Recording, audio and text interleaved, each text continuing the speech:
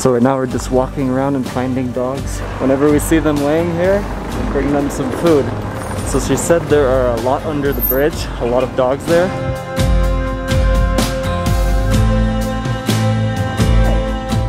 To 50 dogs living in this small little area. Wow. They only allow 2 people in each taxi because of COVID. Dogs like this that are born in the streets and left there.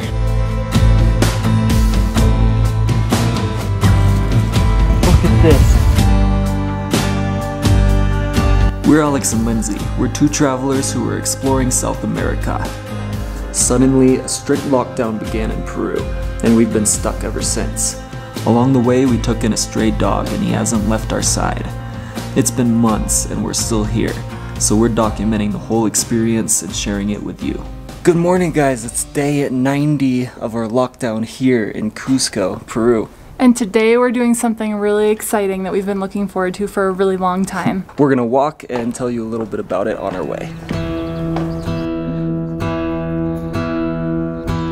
So we're on our way walking right now to the San Pedro Church to meet up with a member of an organization that we're teaming up with to help stray dogs and stray animals in general. The name of the organization is called Cusco PROTECCION de Animales. So we're super excited to be helping out these animals. We're going to be feeding, watering them, helping with spays and neuters, and we're also going to be helping with vaccinations. So guys, this all started with the GoFundMe for Mr. Potato Head. You guys were so generous that we got a little bit extra money that we aren't going to use for him, but that we're able to use for the other strays, the animals in Cusco that need some help. And if you still want to donate to it, it's still open and the link is down below. So if we get any more, we're going to also add that to it and continue doing this. So everything you're going to be seeing today is all because of you guys. Look at this view.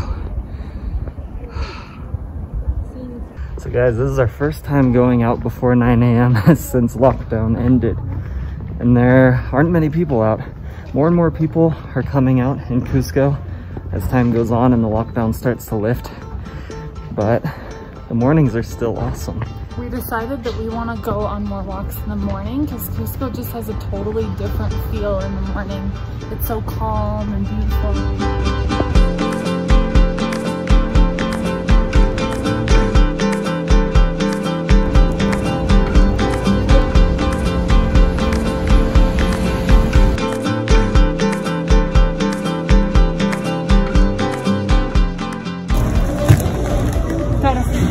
Alright, so we're going to be mixing dry dog food, some canned chicken, and then some chicken neck all together because the dogs like that better than just the plain dry dog food. We have to put some gloves on to mix it, so we're going to do that right now. This is the chicken. We boil it before this. And the chicken head.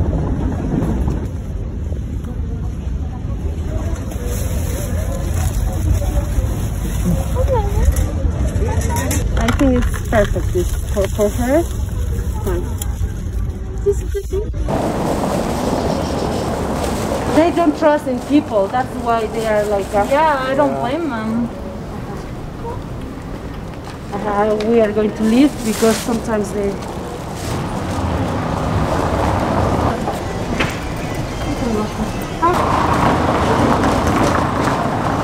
So right now we're just walking around and finding dogs like these all over the historic center of Cusco.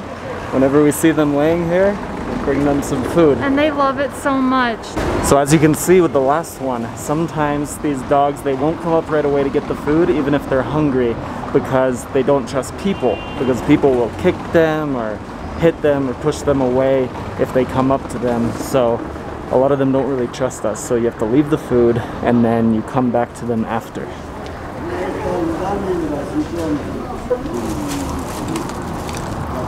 You have the blue chicken? Or you don't have more? Look at this. Be careful. Estamos viendo alimentar a las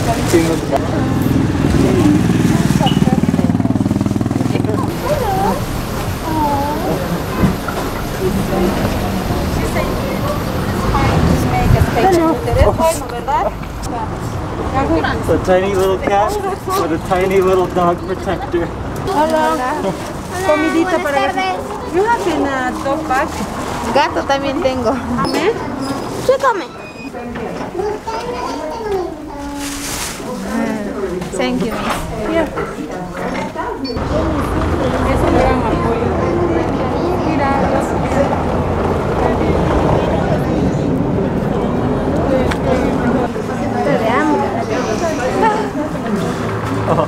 Here, you can cute. So she said there are a lot under the bridge, a lot of dogs there. 30? So we're gonna go below the bridge where we can hopefully find a lot all at once.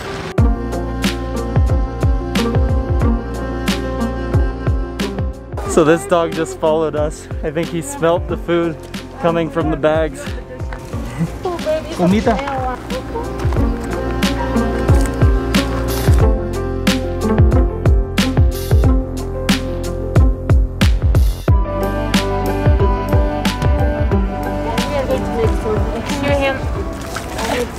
Are they a family? They look similar.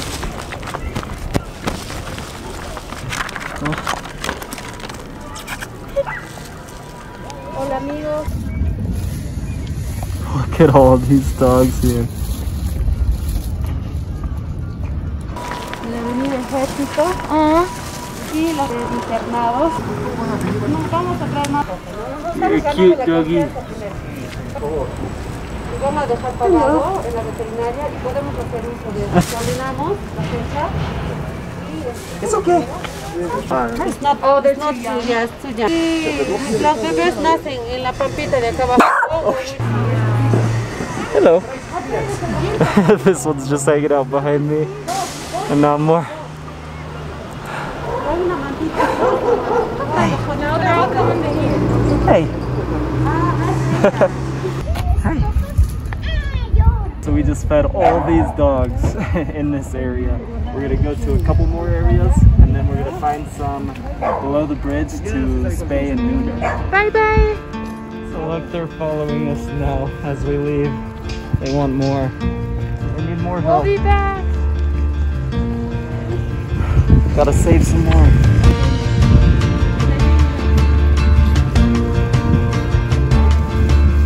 Should give them a little.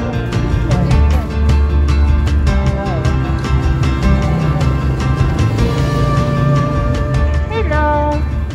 And I'm getting followed. Hello, baby. Hello, baby.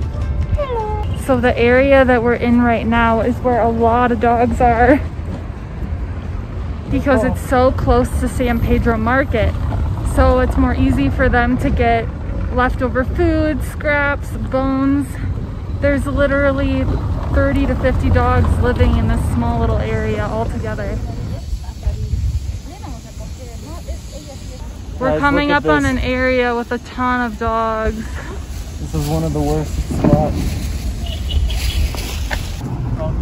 So these ones are not used to being around people, so we're not allowed to Get me touch with- them. Look at this. They're all getting up. They know good people when they see them. Wow. She was stayed last week. Sí, sí. Last week. Okay. Oh! Look at this. Look at this. Alright guys, so now we're going to a new area. So we're getting rid of all the food right here and a bunch of lines around here so the dogs can find it later. We're gonna go and do some of the spay and neutering part of this job. So just 2 years ago is when the first laws were in place to protect dogs. Before that, people could poison the dogs without any repercussions. They could abuse them. They saw them as like nuisances.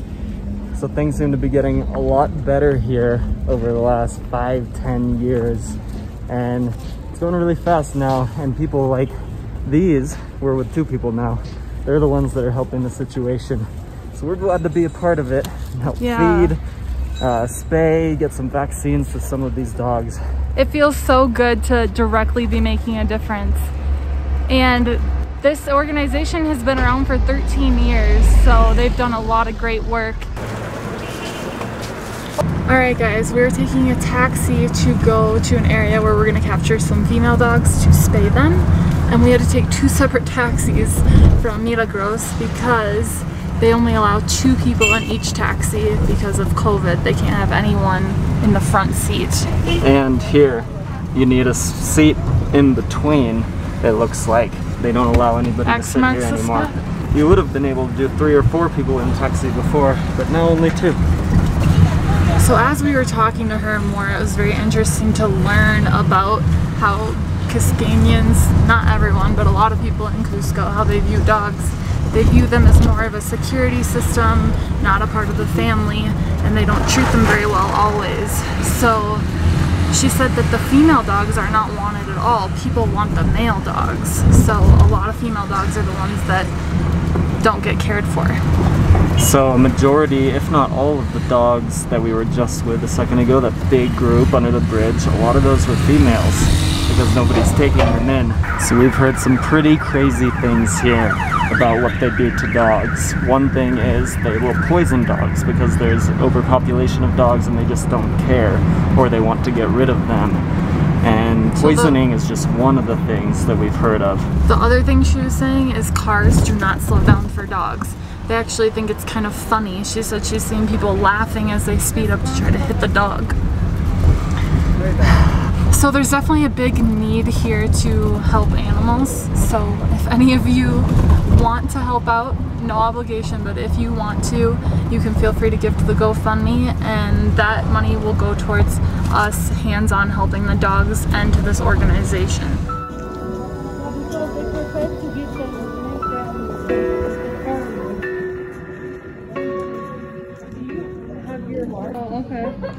What is...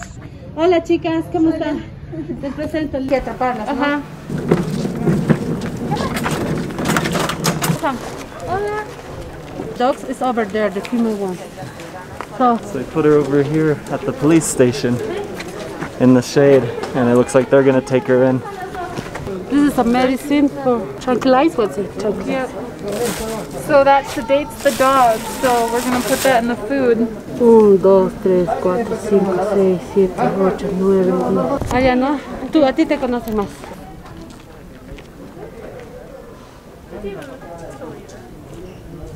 Sometimes they feel the taste.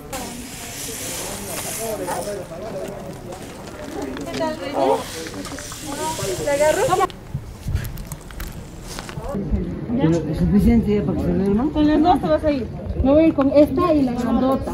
Y a ella les voy a dejar. Ay. Hello. The baby. Hello. This little one is in heat, so we need to make sure we get her spayed soon so she doesn't reproduce. Hi, he's curious. So it's working on this girl right here. She's eating the chicken that has the tranquilizer in it. So in half an hour she'll fall asleep, and then they will get them in order to spay and neuter them. So today we're focusing on this girl right here, and then the mom, which is over here.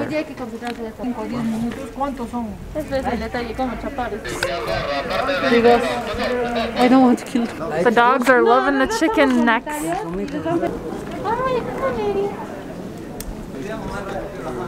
We captured our very first dog to get spayed. Look at this little one. She's very sweet and friendly.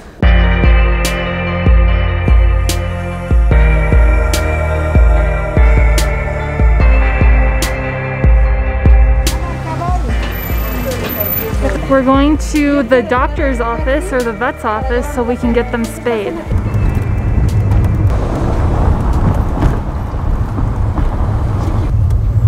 So it's 100 soles to spay or neuter a dog, and that also covers 1 night of recovery. So that's only like $30. In the United States, they charge around $200 or more. So that's why it's great to be able to help in Peru, because our dollar will go a lot It goes further. really far, yeah. We'd maybe be able to help 1 dog in the US, but we can help 10 with the same amount of money here.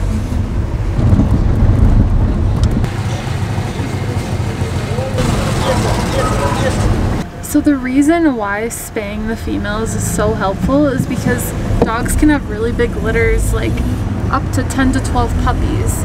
So if they have 2 litters a year, that could be 20 puppies a year times 3, that's 60 puppies in 3 years. And that's probably on the low side. So by spaying 1 female dog for $30, that's preventing 60 stray puppies. Also, we realized that not all Cusqueños are bad to dogs. We're just kind of going off of what a lot of people have told us in our comments, what we've read online, what this organization has said, is that the dogs are not treated in general very well in Cusco.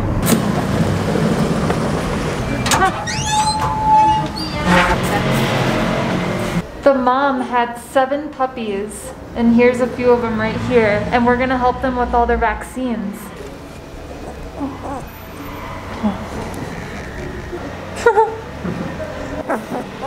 So because of you guys, we're able to help these little puppies and get them their vaccinations. So there's many different ways that you guys can help if you're interested. You can sponsor financially to help out puppies, spay neuters, for food for the dogs. Also, another way that you can help is if you want to foster yourself, you can help foster puppies. And one great thing, if you do decide to adopt from this organization and help out, is they cover the vaccines. They'll help with spay and neuter around 5 months old. So you don't have to worry about anything. If you want to adopt, this organization will take care of the vaccines and spay and neuter and any other help you may need. So another awesome thing, if you're not from Peru but you're still interested in adopting a Peruvian dog and helping save a dog's life, you totally can do it, because there's this program called Pet Wings, and so they help set up the transportation. You just need the right vaccinations and you have to pay for the flight and the kennel, but you can get yourself a dog from Peru. If you guys want to donate money to this organization, the Facebook page is called Cusco PROTECCION de Animales, and you can send donations there or to their website.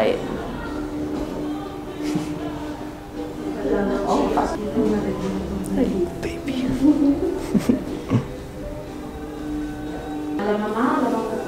You can help this little guy right here. Look at that face. Hello. Hi. Aw. So like we said earlier, there are a ton of dogs in Cusco, a ton of puppies everywhere being born on the streets. So if you want to help out in any way, then you know how to do it. Can't believe that there are dogs like this that are born in the streets and left there. I got some really cute clothes. Camina. Oh. That was cute. She. Yeah, I will send you her picture, the new family. Alright, now we're gonna watch a spay happen. We'll show you a little part of this. So before the dog undergoes surgery, they make sure that the heart and lungs are healthy. So he listens to the heart and lungs. They weigh the dog to know how much anesthesia to give. She's perfect. She's a good dog. So he just gave her some antibiotics. And analgesics to help with the pain. The Coliseum up here. Treatment for, for cleaning up the area. So this is where dogs recover for one day after they've been spayed or neutered.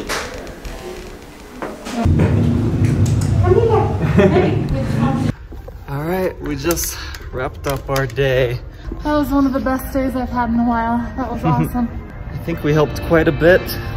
We're hoping to do this again if we can. Yeah. There's a lot more to be done.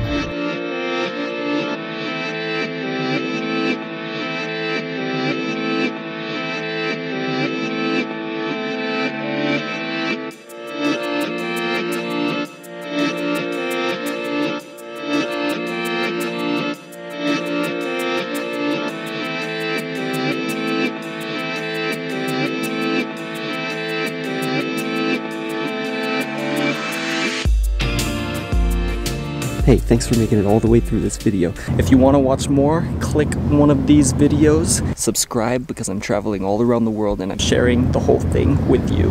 Thanks.